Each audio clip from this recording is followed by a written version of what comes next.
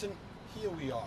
Important thing is taking place today, creating awareness for the animal rights.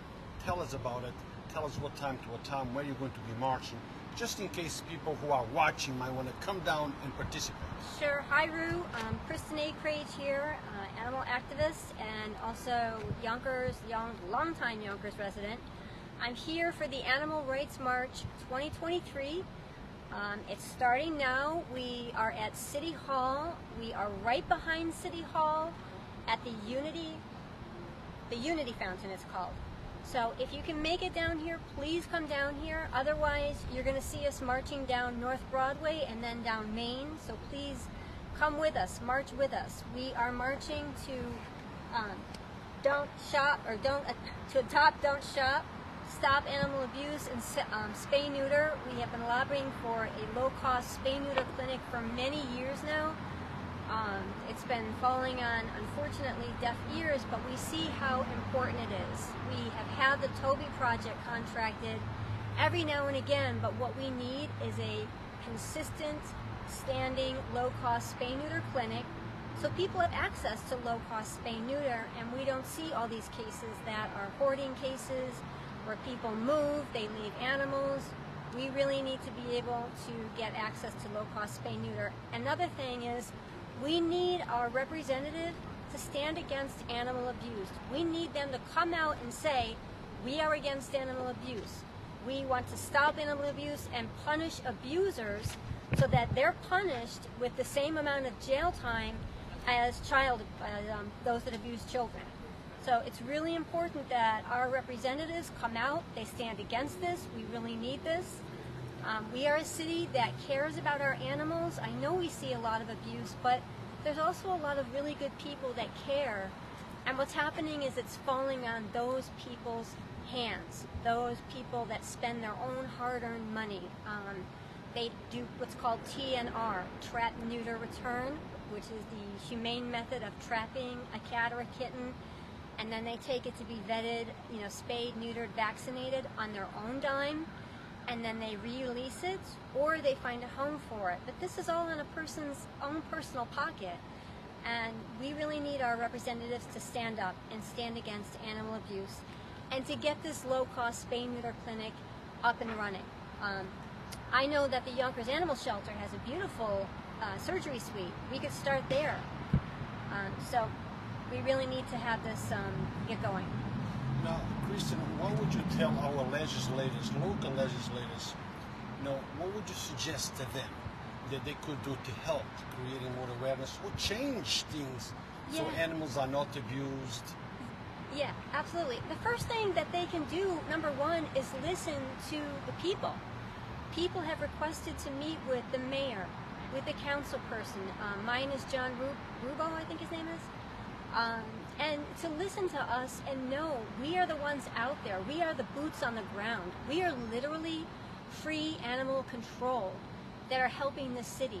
So we need you to listen to us. We know what's needed. It's not a huge expense.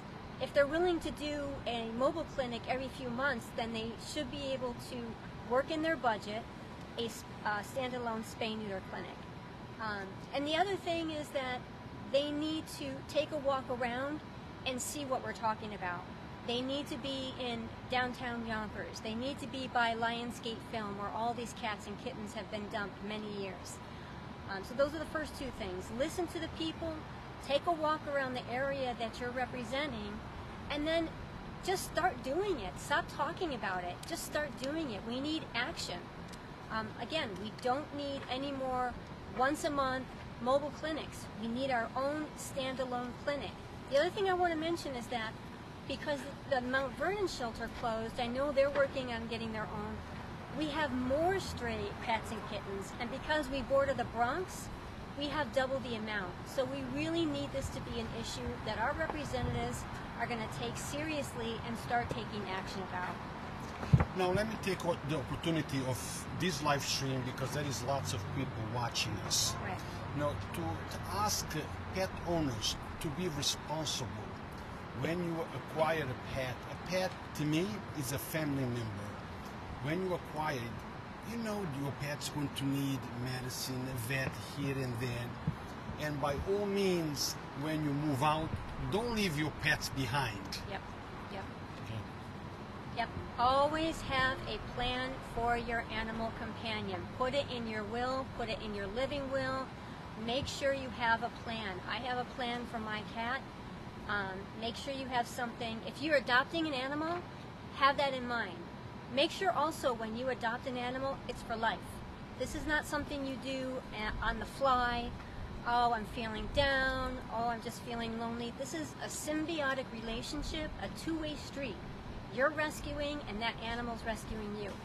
So you have to be able to afford healthcare costs, food.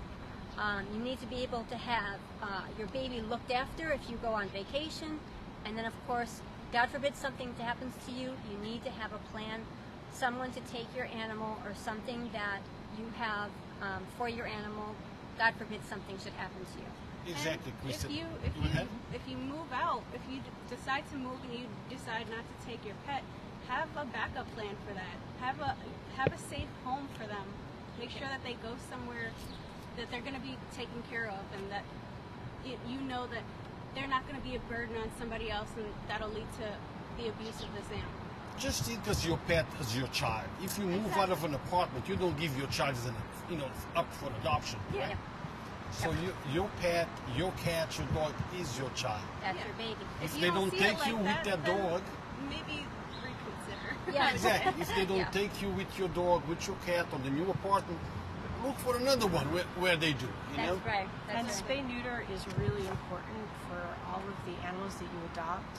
And if there's any behavioral issues, instead of giving up right away, make sure you brought your animal to a veterinarian to make sure there's no underlying health issues.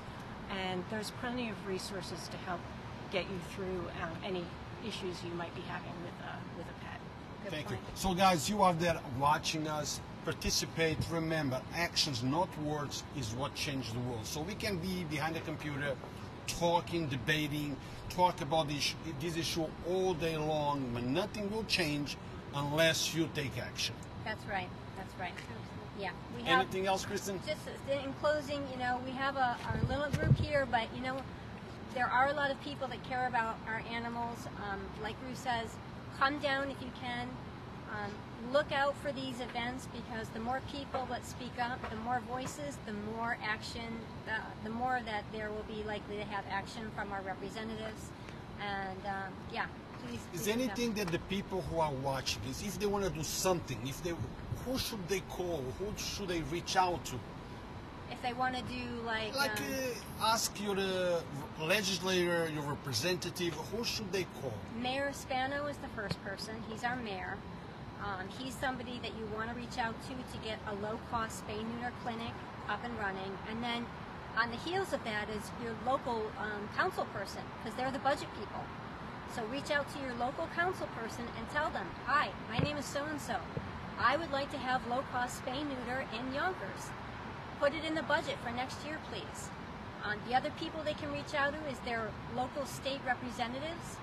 I think Bowman is ours, Yes. Jamal Bowman. You can Nathan Sage, yeah, Sage. James Nolan, all of them. Yeah, Call them all. All of them. Yeah. Reach out to your representatives. Make your voices heard. Don't just stand back and, criticize or be upset about what's going on. Take action. And don't just be a bystander. Don't think that, somebody else is going to call. The more voices, the better. Be one of those voices. Yes. So guys, starting tomorrow, Mondays, get that phone, call the mayor's office, call all of your legislative representatives, call them all and tell them that it's enough. We need to take care of those animals. They have rights. And create laws that will have serious consequences to those that actually abuse animals. Yeah. And then also, lastly, like Maria says, spay, neuter, spay, neuter, spay, neuter. Hit me up at the Yonkers Low Cost Spay Neuter Initiative page if you need a resource. Right now we have nothing here, that's why we're lobbying, but I can at least connect you with something in the neighboring town not too far. A $60 cab ride is better than a $600 vet bill. Please. Oh yeah, Yonkers Low Cost Spay Neuter Initiative Facebook page. Anything on Instagram? Nothing on Instagram. Soon. Once you have it, you let me know. We post it. Okay. Thank you. Thank you. Thanks, guys.